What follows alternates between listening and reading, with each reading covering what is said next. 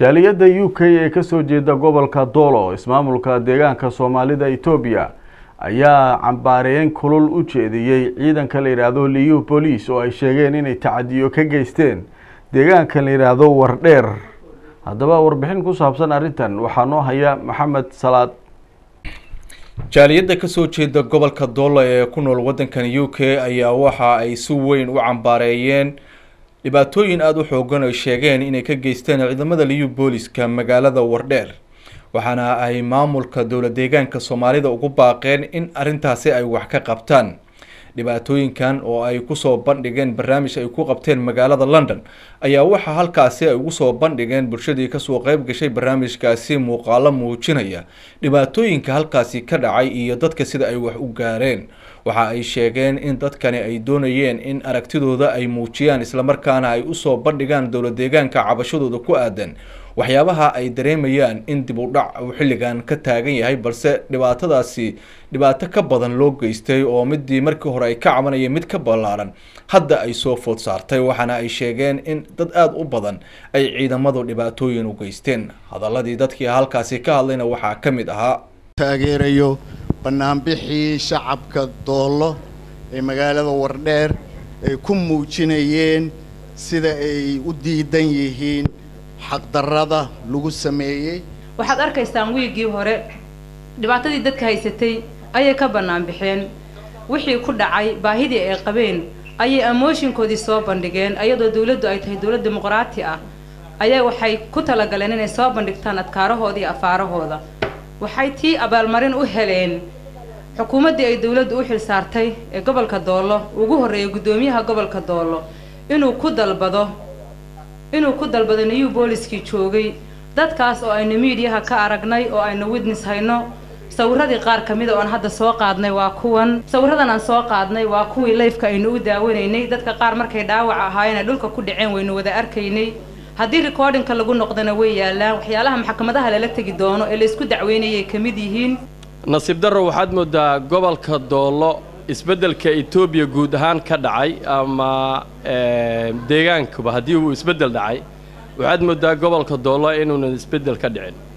waxaa hadda ii muuqatay jaaliyadii Doollo iyo Doh oo midaysan oo isu timid go'aan mida qaadatay meel uga soo wada jeesatay maanta dawladdaas cadaalad darrida ku dhaqmaysa ilaa iyo heer federaalna way soconaysaa sheekadu. anigu hadda wafdi aan ku jiro waan tagaynaa dhawaan waxaana la kulmaynaa madaxda ugu sarreysa ee dawladda mana u dulqaadanayna cadaalad darrida iyo gobolladana laga reebay nin waliba uu caadaystay markuu yimaado madaxweynenimada inuu gobolka Doollo ku tiigsado. run ahaantii shirkan ma aha shir annagu aanu dawladda ku mucaaradayno ama shir mucaarad ahaan la iskugu yimid haddaanu nahay qurba joogta reer Doh iyo Doollo balse wuxuu yahay shir aan kaga hadlayno waxyaabaha tabashada ee jira annagu aanu tabanayno. because long time meeshaas meel madow bay ahayd say doontaba ha noqotee hadda waxaa soo yeedhaya waxyaabo aysan naftu aqbali karin. dhibaatadii ka dhacday gobolka Doollo loo geystay shacabka masaakiinta ahaa waxa maanta halka ay keenay u imid waxa weeye yani wixii aan ka arkay muddadanba meediyaha oo aad noo taabtay oo ummadda islaamka iyo ummadda Soomaaliyeed ba taabtay. waxa weeyaan wadanka nin walba gobol buu leeyahay nin walbana deegaan buu degaa. waxa weeyaan gobolka Doollo maxaa ka duway gobolada kale. waxaan leenahay Mustafa codka shacabka qurba joogta iyo qaran joogtaba inaad qiimayso inaan maxaan ku idhaahdaa ta aan la sababin wax la yiraahdo dagaal sokeeye. waxaa la yiri dheriga maxaa karka ka keenay kulaylka ka keenay baa la yiri. shirkan waxaa keenay wixii ka dhacayay magaalada Wardheer toddobaadyadii la soo dhaafay.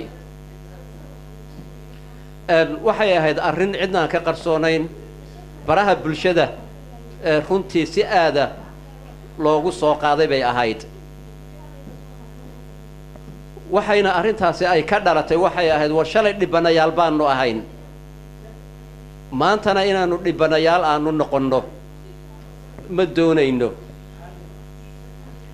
shalay dawladdii meesha ka jirtay baanu dhibanayaal u ahayn ta maanta timidna kal iyo laab baanu ku soo dhaweynay.